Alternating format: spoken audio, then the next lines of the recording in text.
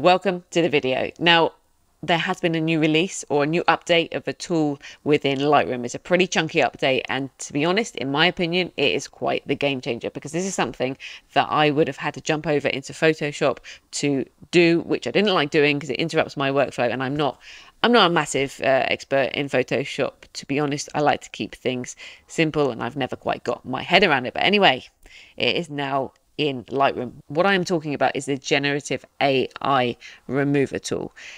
Now, love or hate a bit of AI, this is next level. I've been super impressed with how it's worked.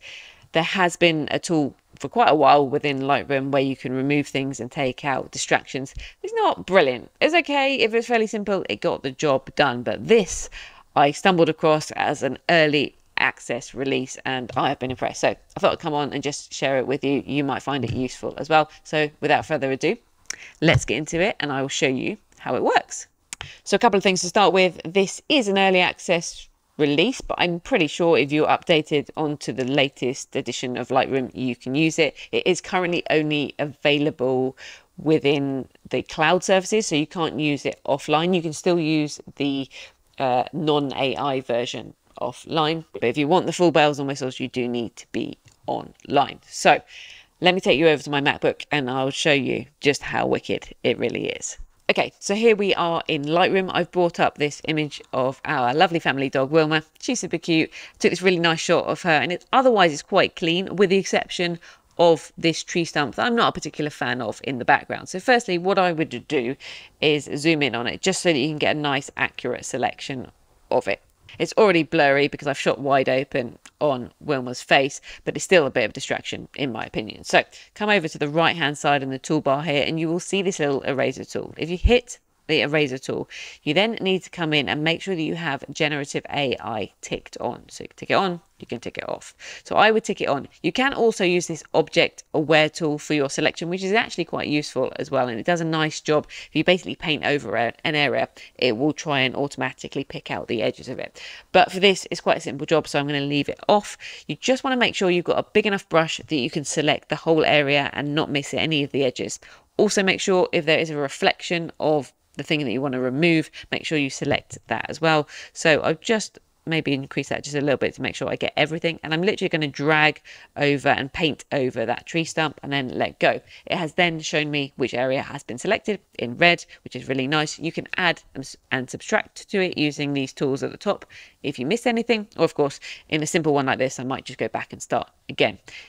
And quite simply you can then hit apply, and then the magic starts to happen and we will see what kind of result we get. With the AI, it does take a little bit longer, but I think it's well worth the wait. And as I mentioned, you do need to be online for this to work. And we'll just jump back over into my screen and we can have a little look and see what kind of a job it has done. Hopefully a good one in this instance. We're nearly there. And there you go.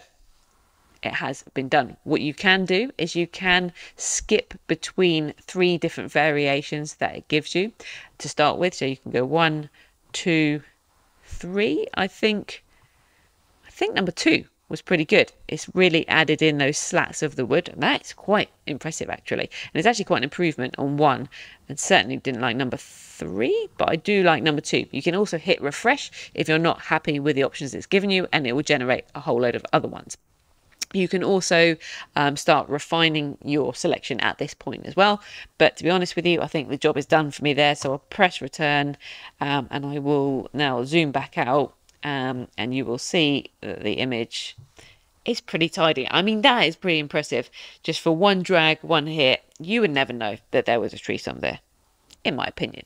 I think that looks pretty good. Obviously, you can go a little bit more complex on your selections.